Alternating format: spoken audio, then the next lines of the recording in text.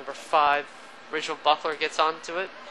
Kicks it into the midfield, headed, and it looks like there will be a chance for Schiltz. She will shoot, and that will be a deflection and shot again. It's a goal for Schiltz. And Schiltz put it right through the legs of the defender as Wilson tried to stop her.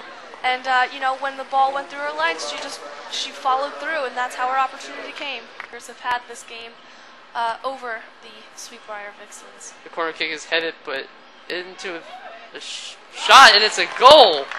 Goal by Jaclyn Nucci. Wow. Here's Lewis. So brings it right down the field. Kicks it right towards Oliver. Here goes Oliver. Oliver takes that shot, and it's wide left. Just wide of the goal. I mean, Watkins kicks that away after Peck stood her ground. And here comes the Quakers. Oliver shoots that ball, and she makes the shot, and it's a goal. Kitty Oliver scores the 4th goal for the Quakers. As Nucci kicks it away. Here comes Wren. Wren and a shot by Levitt. And that is another goal for the Quakers.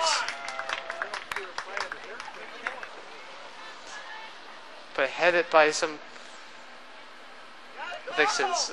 And Foster takes that shot again. There's Carma.